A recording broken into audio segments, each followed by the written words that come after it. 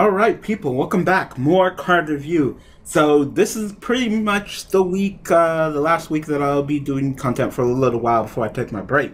So you're only going to be getting half the usual content. I'm only going to be recording up to Wednesday. Once Thursday hits, I am on break, and I will be on break for a cool minute, but don't worry, I will be back. Like I said, we're going to be working on these channel changes and all that. So while you guys won't be seeing much, there'll be a lot of things going on behind the scenes. Anyway, before break, we only got 2 card reviews. So we got Monday, today, this video right now, and Wednesday. So with that, I was like, you know what? If we're gonna go out for a little while, let's just review 2 cards.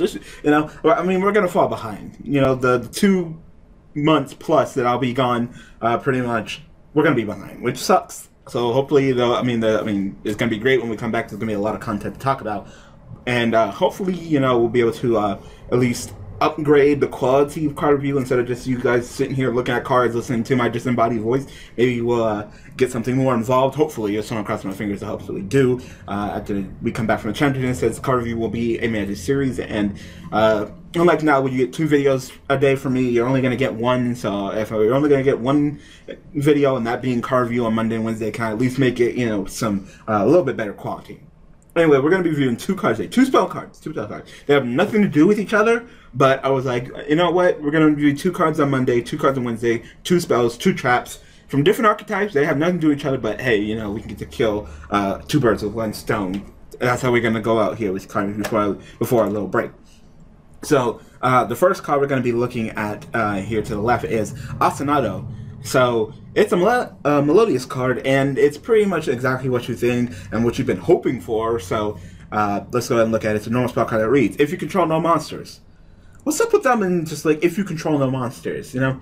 You fusion summon 1 Melodious fusion monster from your extra deck using 2 monsters from your hand or deck. There it is, as fusion materials. Yes, Melodious has the obligatory make the shit stupid by fusion from the deck. We already know. Now, you have to control no monsters, which makes it a little bit more balanced. I mean, in comparison to like the Red Eye fusion card and the Shaddoll fusion, you know, it's just like fusion from the deck is so powerful. Because generally, you're supposed to neg with your fusion plays. But you even out. You just use this 1 card to fusion summon the 1 fusion monster. You even out, you know? And then sometimes, like in Shaddoll's hands, you go plus, depending on what you send. So, you know, I mean, of course, the stipulations like, oh, your opponent has to control a monster summon from the extra deck. You cannot normal summon or, you know, do anything else for the rest of the turn. I think it's normal summon for the rest of the turn. And this card is you have to control no monsters. So unlike Shaddoll Fusion, where it's like, yeah, I can have like all these monsters. You control monsters from extra deck. Shaddoll Fusion, you know, I have to control no monsters. But this card's not done. Not done.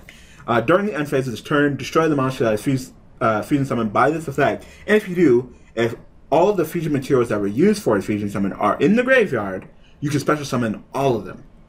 Alright, so you fusion summon it, it's only temporary, it's only for 1 turn, there's no restrictions, it's not like you can't special summon for the rest of the turn or you can't conduct a battle. It's just the monster during the phase will die, the fusion summon monster.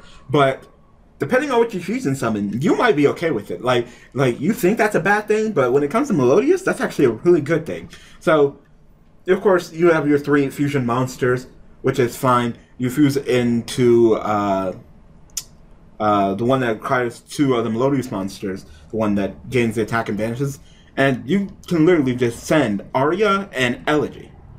And then when she dies in end phase, summon Aria and the Elegy that you fusion summon. Bam, you pretty much have a little soft lock, because Aria, while she's special summoned, because she'll be special summoned back from the graveyard through Ostinato, she makes it so your Melodious monsters can't be targeted by card effects or destroyed by battle.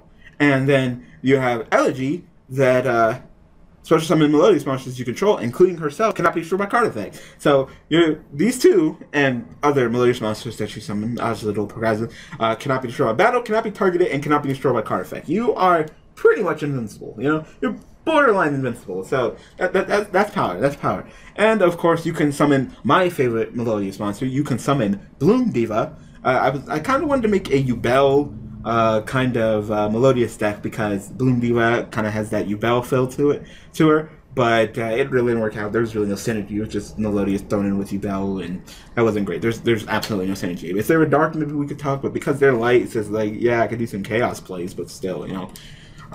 But of course, if you remember, Bloom Diva, first sentence, this card cannot be destroyed by battle or by card effect. Therefore, if you fusion summon her with Ostinato, during the end phase, she won't die. She can't be destroyed by card effect. So you see, it's like, oh man, that sucks. The monster's gonna die. I mean, do you really care? I mean, sometimes it allows you to do a play that you wouldn't even have if it didn't do that with the Aria Elegy play. So overall, this card is really great. Like, this is exactly what they needed a long time ago. Like, this card came out way too late. Not like Melodious were ever doing anything anyway, but the fact still remains is that if you were giving, you know, Shadal's came and went, Red Eyes came and did nothing, and I guess got more cards and still did nothing. Now Melodious, I mean, they did absolutely nothing. They weren't good. You know, you neg on your plays. It was a struggle, but now you got, when you get one of them cards, the fusion cards, the fusion in the deck. I mean, I ain't complaining. I am not complaining that you can go ahead and do this, because A, you kind of deserved it, especially with the other decks. Like, if you're the first one to do it, I'd say, oh my god, it's broken, but you're not. And just the fact that you can just summon Bloom Diva with one fucking card, it's just so awesome. I mean, you got to run the Melodious Magistra. It's kind of like, yeah, cause those kind of suck. Like, those two, which you got to run one of them. You got to run one of them, or both of them, or whatever. But the point is, you got to run it or two to bust out that Bloom Diva. So now you really got to do it. But still, I mean, that's awesome. That's awesome. So Ostinato is a really good card.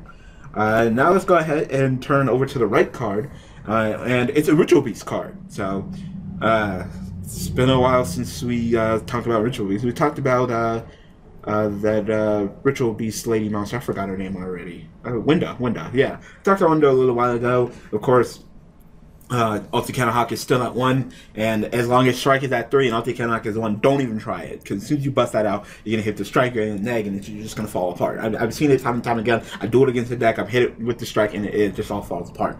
But they said that they were gonna give Ritual Beast some more support, and not only did they get Winda, but they also got this quick play spell card. So let's go ahead and read it. So this is Ritual Beast Promised Return. So I'm not gonna say I'm an expert on Ritual Beast. I have never played the deck. Never. That deck, so much skill, and the time that it takes to learn it, especially since, you know, Ostinato one, it's just not worth the effort. You know, it's not competitive.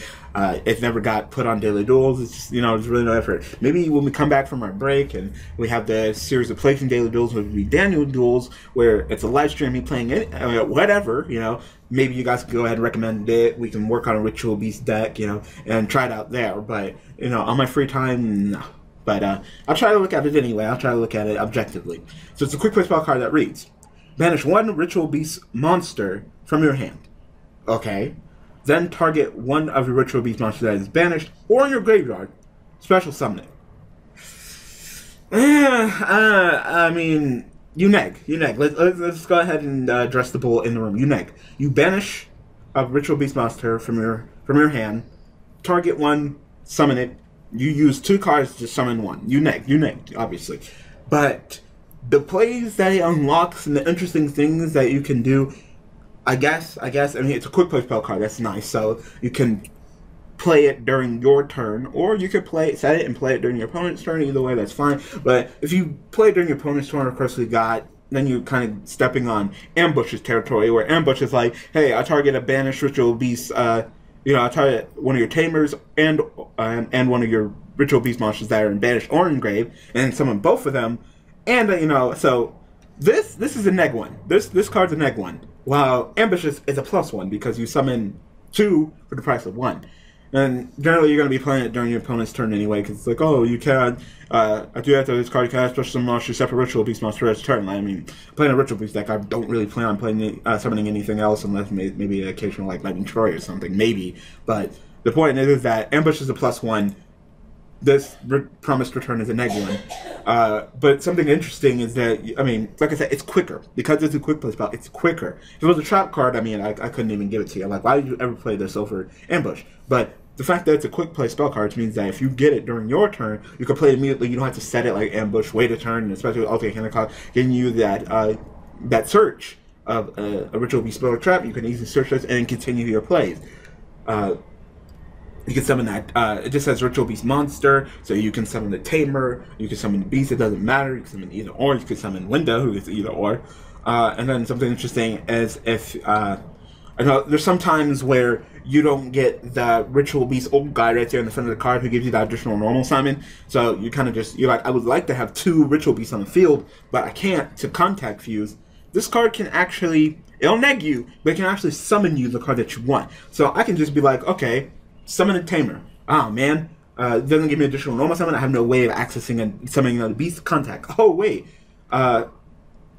Ritual Beast Promise Return. Banish the beast, right? Because I already have the Tamer. Banish the beast. Target that same beast, because you can do that.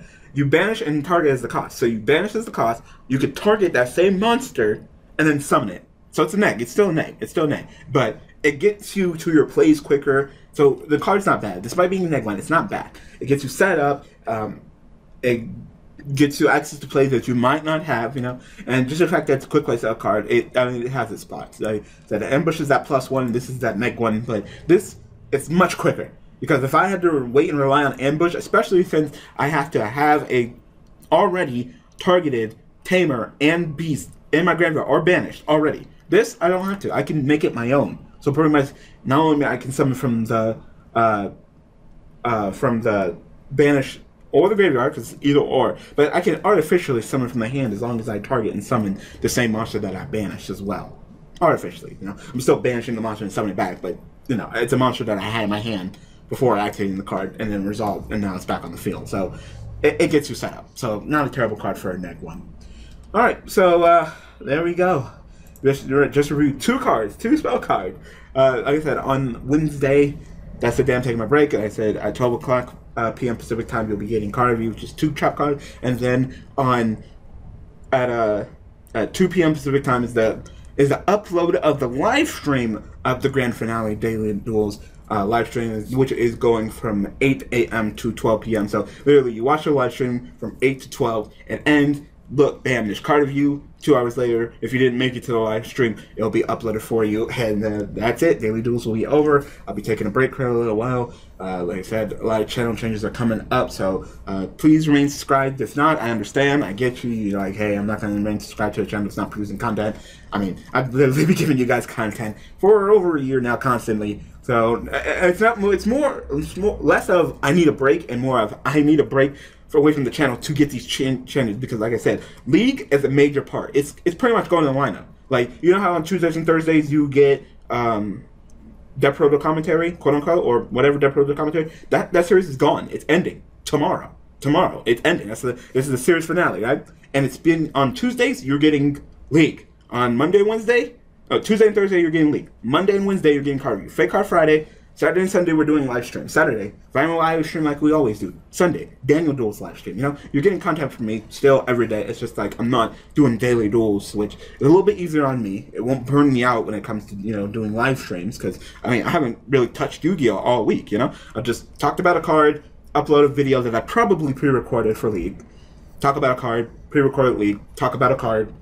Oh shit, it's the weekend, let's go, let's play some Yu-Gi-Oh! I haven't played Yu-Gi-Oh! In like a week, so, you know, I won't be all burnt out on it, and then I can enjoy that with you guys, and I think that it'll be easier to network with people that I'm just not like spamming. Well, I still have over 4,000 videos, at least I'm not spamming you guys with uploads. You know, it's still, I think 1 video per day is nice, Daily Duels will end, and I think everything will be for the better, I really do. I think I'll be able to grow. Like I said, I had to do a lot with League, a lot. I gotta contact the people, pick their teams, pick their network. I got to do a butt ton of stuff, so I'm going to need that break. I'm going to need that break just to get League set up for you guys, so when you come back, you'll have something to watch, because if I don't have League ready, then how am I supposed to come back with my channel changes when League is a major part, right?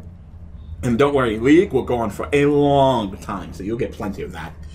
Anyway, I hope that you guys enjoyed this card review, so tell me what you guys think about Ostinato and Ritual Beast Promised Return in the comment section below. Like I said, on Thursday we'll come back and look at 2 more trap cards. If you're wondering, oh, Daniel, what are the trap cards? I believe it's the Magic Spectre trap card, Gus, and that Harpy card, the Harpy, not Feather Duster, other card, the trap card. So we'll be looking at those on Wednesday. And then after that, break time. So I hope that you guys enjoyed. Thanks for watching. Thanks for the support. I will see you guys tomorrow with the series finale. The series finale. That's it. There's no more on my channel. A Death Proto commentary, the last episode. And then, like I said, on Wednesday, if you guys can make it, join me for the Daily Duels series finale. Episode 1,000, people. 1,000 of Daily Duels. Alright, people. Thanks for watching. See you guys tomorrow.